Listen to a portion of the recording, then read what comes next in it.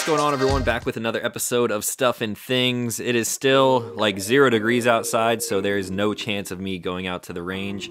Luckily, I still have some footage to go over from SHOT Show, one of the parties that I actually did not show you guys last week in the full recap video. So the event that we are looking at today is known as the Gift of Gun, and this was put on by my friend Tracy Guns on Instagram. Some of you may follow her, you may have seen her in some of my previous videos in the past. And this was the first time that this event ever occurred, so I was really unsure going into it what to expect. I didn't know what type of sponsors would be there. I didn't actually know how the whole thing was structured. But it turned out being a super awesome event with a lot of things going on all at once. The attendance was great. There were a ton of people there and there's a lot of information to go through. I filmed a lot, shot a lot of awesome guns, got my hands on a bunch of very cool products, some of which I have here with me. So basically, just like last week, we are going to sort of skim through all of the footage and I'll give you a rundown of who I talked to, the companies that were there, some of the other influencers, YouTubers, Instagrammers who were in attendance.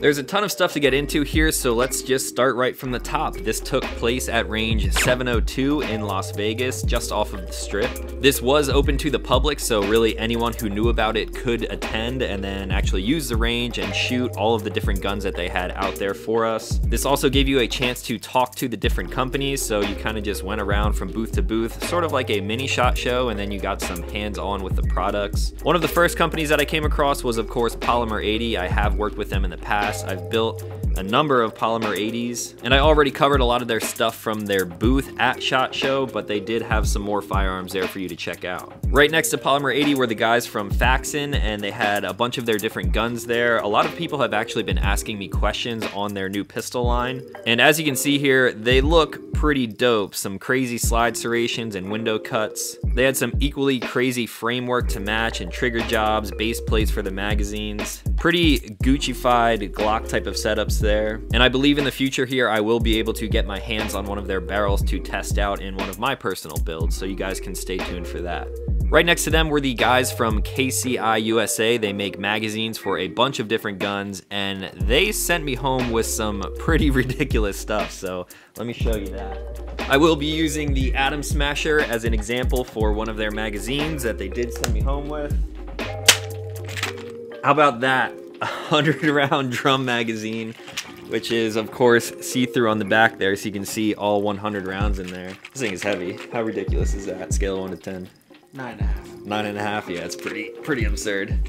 I have yet to use this thing other than shooting it at the actual event, but I'm hoping that it runs. One thing that I did notice right off the bat is that they do not lock back on both this one and the Glock version. Here is the Glock version, 50-round drum mags in my Gucci-fied pistol build. These things are super dope if you do not like to reload, because chances are you will not have to if you have a magazine like this. Another one of the sponsors was 3 Kings Tactical, and they actually provided me with this compensator right here. I've actually never done a video on a compensator, especially for a gun like this. I have shot some compensated guns on the channel in the past, but I never had one dedicated to put on a threaded barrel like I do now. So chances are you guys will see a video on this, or you will at least see it in some future videos, as well as a lot of this other stuff that the sponsors sent us influencers home with. Could you imagine a first mag impression with this? 50 rounds. Yeah, I have a pretty good impression of this thing now. All right, now moving forward, let's talk about when we actually got out onto the range. The first thing that I ended up shooting was one of the super lightweight ARs from Master of Arms. You guys may have seen an Instagram post about this. I posted just the gas block, which is titanium, fully adjustable, super lightweight, and all of the details that go into that. Did not stop there. That extreme, crucial attention to detail can be found throughout the entire rifle. When picking this thing up, the only thing that I could say was, dude, this thing is so light. That's really like all the time that I had with it. I only put a couple rounds down range with it. The rifle comes in at about 3.75 pounds, and the pistol version comes in at about 3.5 pounds, which is insanely light. I believe their pistol loaded up with 30 rounds of 5.56 would actually be lighter than an unloaded Desert Eagle, which is insane to me.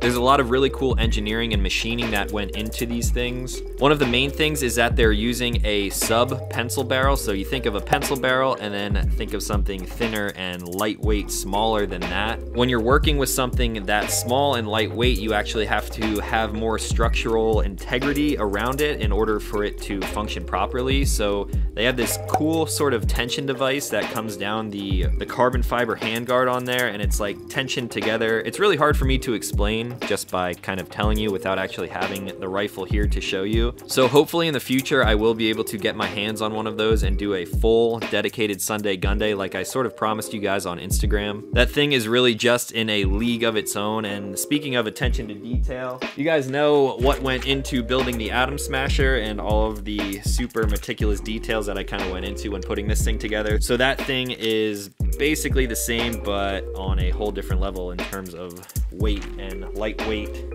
featherweight, weighing basically nothing, whereas this thing weighs like 50 pounds now with this mag in it.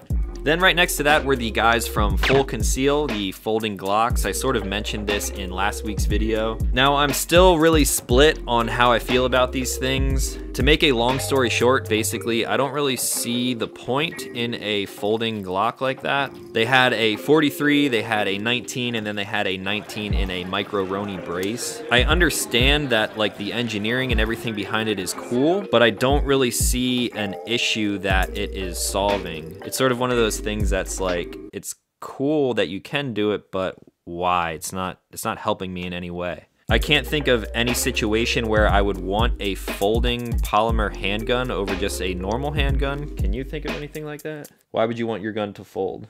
I don't know. I don't know. Conceal better?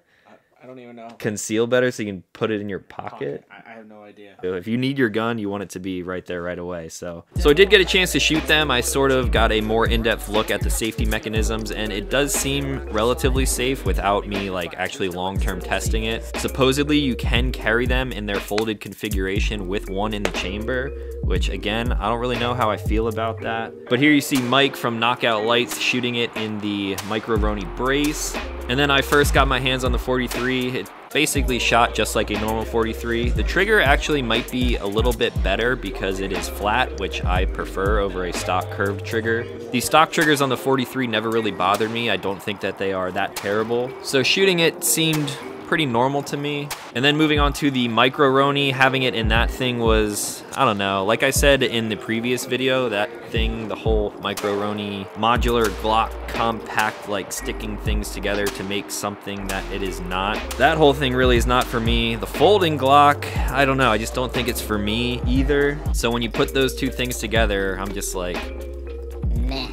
If you guys would want to see my full thoughts on something like a full conceal Glock, you can let me know in the comments down below. But like I said, I don't think that it is really solving any problems that I've had in the past. Yes, you can fold it up and it will be roughly like the footprint of a cell phone if you're talking about the 43. But I don't know. I know a lot of people have kind of reviewed them on YouTube and they've gotten a ton of backlash, and that's not something that I want. So I don't know. Let me know. And then moving down the lines of guns that we were shooting, I came across all of the Rex guns. They had the Rex 01, they had the Rex Alpha, and they also had the new, which isn't really released yet in the United States, but they had the Delta. So starting with the 01, I would sort of compare this to the SIG Legion. Similar form factor, it felt very similar in my hand as well. I would have to shoot them side by side to actually make this conclusion, but I believe the trigger might be a little bit better. The front serrations are nice, the sights were okay as well. I'm not a huge fan of single double action like that, hammer fired guns, especially if I'm talking about a gun that I'm going to carry.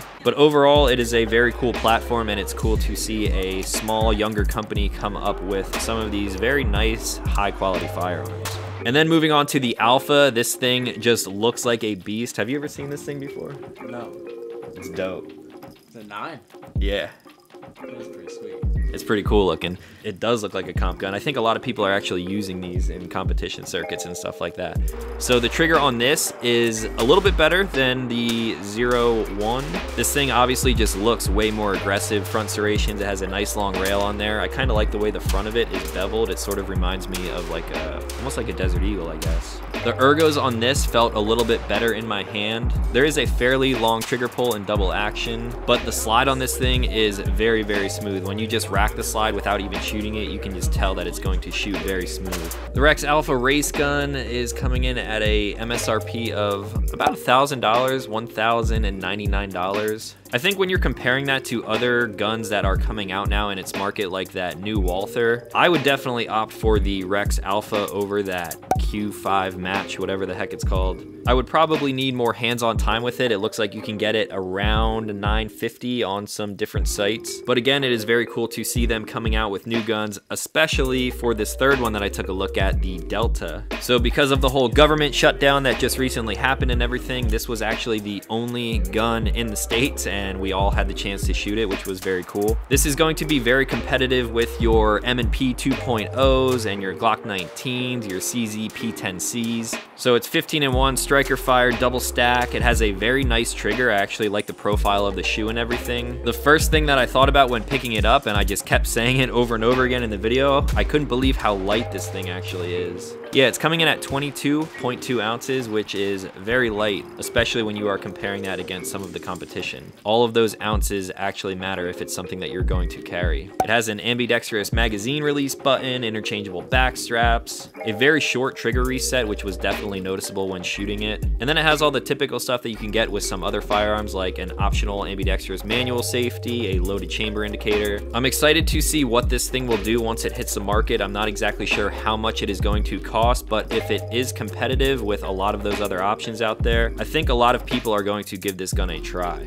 I actually would not mind getting my hands on them once they become available and doing a full dedicated video on it, because I've given a lot of these other guns a fair chance on the channel, so hopefully I can make that happen in the future. And then we moved down to the final portion of the whole range shooting experience. And by the time I got to this room, I was already tired of shooting. I really don't like shooting indoors. All of the concussion and the gases and everything, it's just not fun. I would much rather prefer shooting outside. I walked into the room and I saw a 50 BMG sitting on the table, and I was like, nah. That I'm not shooting that thing inside. Luckily, the guy was like, come on, come in, come in. So I walked in the door and I saw this monstrosity sitting there kind of bolted into the table. And this is what they call their QUADZILLA. Essentially, it is 4 M4s full auto mounted together with a sort of thumb trigger operation. This thing shoots 1,400 rounds per minute, so about 120 rounds I dumped down range, like you saw in the intro there, in about 3 seconds. That would roughly equal probably like $22, so that thing burns through money faster than I could actually light a $20 bill on fire. So again, here's my first experience with that. Luckily, the guy convinced me to come into the room and shoot that thing because I did not see it. And if you ever get a chance to go to range 702, I definitely recommend doing that. Yeah, it's gonna try and rock up and shoot into the ceiling. Ready? Yeah, don't be shy, hit him.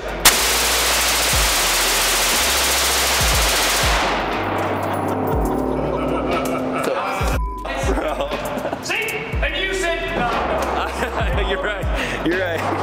So that thing was super fun. Obviously, you guys don't need me to tell you that. You can tell just by looking at the video. And then we continued on with the night and everything. There were a lot more sponsors there. And if you guys want to check out any of the sponsors of this event, I will leave a link in the description down below. Over the next couple of weeks, you will see me posting some more of their products and everything on Instagram. There is actually a lot of very cool stuff, and chances are if you like what you see here on the channel, there are going to be a few things that you would like to check out. So after talking with some more of the sponsors, I went down to like the VIP area where they had set up a shooting competition between everyone who was there on the media side of things. We were doing a single elimination bracket where they had everyone lined up against each other, and of course, I got chosen to be in the first round up against this guy. So we're doing the shooting competition, and guess who I get put up against first round? True Exodus! You're gonna lose!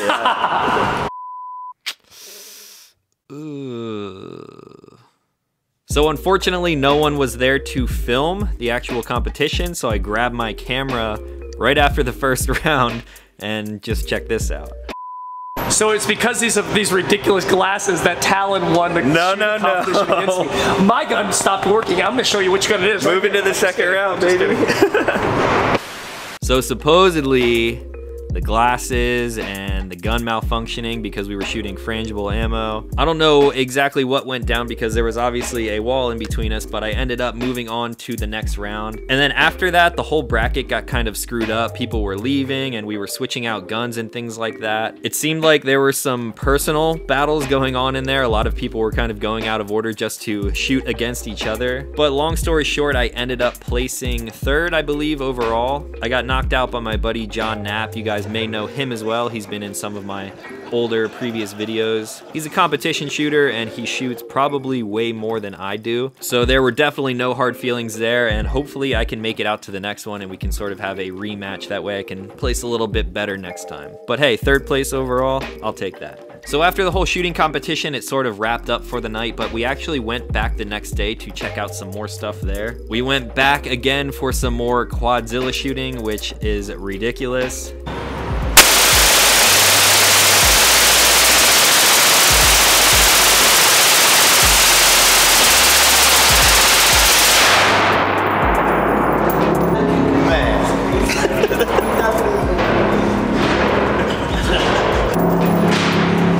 That's pretty cool.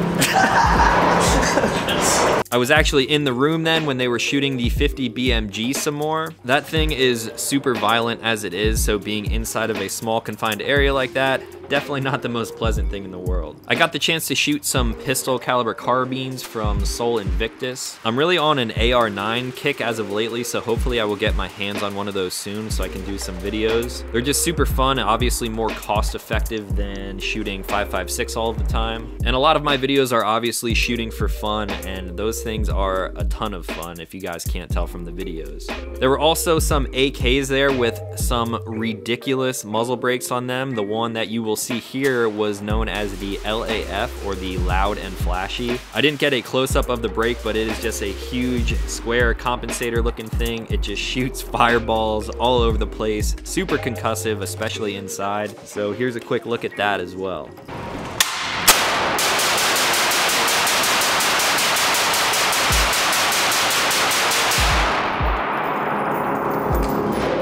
And then that basically wrapped up our second night there and the final night before I actually had to fly home. And as we were walking out the door, one of the range officers was standing there and he was like, yo, we got one round of 50 BMG left. And everyone was kind of in the same boat. We all go, that, I'm not shooting that thing inside. So we're all funneling out the door and I look back and he's still standing there holding the bullet, and I was like, all right, fine, I'll do it. So I loaded that thing up and took my first 50 BMG shot indoors, and this is how that went.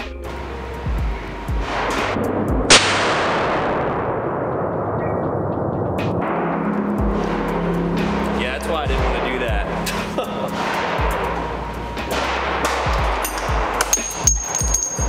So, as you can see, it was not very pleasant. I did sort of go deaf. I probably should have been wearing double ear pro at the time. But I did bring home the brass just to show you guys the sheer size of this thing. Here's a 9mm round to compare it to. I could literally drop this thing inside of here, just like that. Just a super massive cartridge. This thing actually weighs more than a 9mm round while the bullet is still in there. I got a few other things from some of the sponsors while I was there as well. I have a trigger from Agency Arms. This is actually one of their new Syndicate triggers, and you guys will see a full video on what the Syndicate actually is on the channel here in the future. Basically, it is a more cost-effective way to get into a custom Agency Arms type of pistol. Syndicate is actually one of their newer like sub-brands. And then Ameriglow hooked me up with some of these sights. I'm not exactly sure what I'm going to put these on yet, but they make some of the best sights out there. I run these on a bunch of different guns, so I guess that means I have to buy a whole nother gun to put these on, right? You'll put them on your gun for me, and you'll let me know how they are? Yeah. Thanks, appreciate that. And then Tac Crew hooked it up with a little dry fire cartridge, magazine, laser ammo, whatever you want to call it. There's also a target that goes with this, which I do not have yet, as well as a bunch of other products that I said I do not have yet. It was hard to fly home with all this stuff because there was so much and my bag was already like 50 pounds. So here is another sponsor. This is what is known as the Stop Box. It is not a safe, it's not marketed as a safe, but it is a way to secure something like a firearm if you don't want someone like a kid to get into it. So there's no biometrics, there's no electricity, there's really nothing that can go wrong with it because it is all mechanical. You can set all these tabs to open with a different sort of key combination. So right now it is set to use my pinky and forefinger and thumb. Simply press into it and then you pop it open just like that. Again, this is not a safe for a gun, but if you want to have something sitting on your nightstand and you don't want people to have immediate access to it, this might be a good option for you. Another one was Classy Raptor Tactical. You guys may have seen them on Instagram before. They hooked me up with this sweet sort of beehive looking backplate for my Gucci Glock 43. Other than the barrel and the internals, that was really the only other thing that I have not touched on this gun, so that kind of completes the whole package. This thing is sweet already, and now it's even a little bit cooler. And then KCI, of course, supplied these ridiculous mags. But Torque Mag was also another one of these sponsors. This is a 50 round mag right here. So again, if you do not like to reload, you can get yourself something like this and then you won't have to. So there were a bunch more sponsors out there. If you guys want to check out everyone who was involved, like I said, I will leave a link in the description down below. And you guys will, of course, see more of their products on my Instagram and maybe in some future videos here coming up to the channel soon. I do have to give a huge thank you to Tracy and everyone at Range 702 for allowing this whole thing to happen. It was a great experience. The turnout was incredible. There were so many people there, and hopefully the next one just kind of grows even more and we get some better attendance, some more sponsors, and then people will hopefully see the value in doing some awesome events like this. If you guys have any questions on the event or any of the sponsors, anyone who is involved, any of the products that were provided for this event, let me know in the comments down below and I will try to answer them as best as possible. Now, if you are new to this channel, consider clicking subscribe because I make new videos every week, and that is going to be all for today. So as always, thank you guys for watching, and I will talk to you in the next one.